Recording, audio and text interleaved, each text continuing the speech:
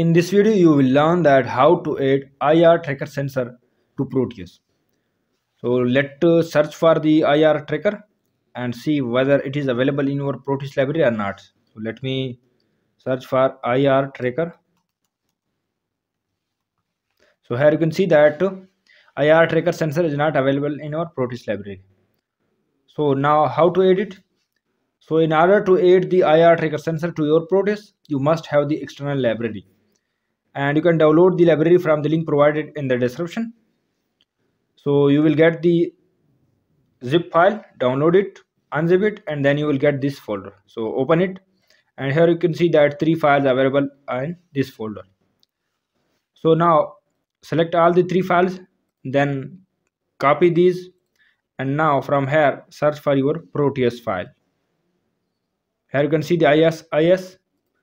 Right click on it and then go to file, open file location. Now from here go one step back to the Proteus main folder. Here you can see the Proteus 7 professional, and click on this folder. Here you can see that all the Proteus files and folders are available in this folder. So from here you can see the library folder. Right click on it and then open it. Now paste all the 3 files that we have copied from the library folder. Paste here, and here you can see the IR tracker sensor are added, files are added in the library. So now close this and reopen it again. Open it again and let's see whether the IR tracker sensor are added in your Proteus library or not. So from here search it and search for IR tracker. And here you can see the IR tracker sensor are added in your library.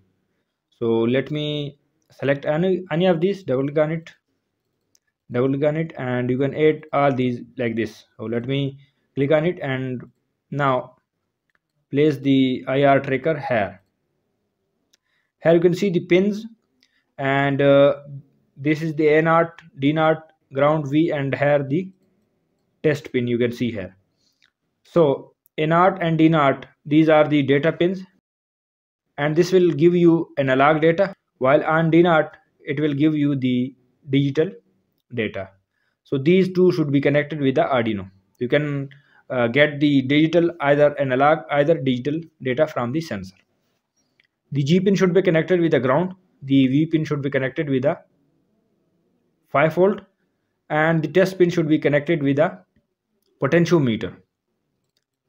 So in this way you can connect all the pins as required. You can see here another tracker sensor, IR tracker, and this is in a black color.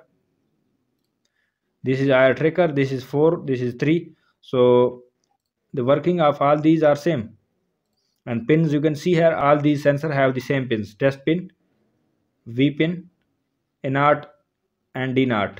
Here you can see on all these A0, D0 are available. So this was the method of how to add IR tracker sensor to your Proteus library. If you like it, please subscribe my channel, like and share the video. Also visit my channel for more videos related to Arduino. Thanks for watching.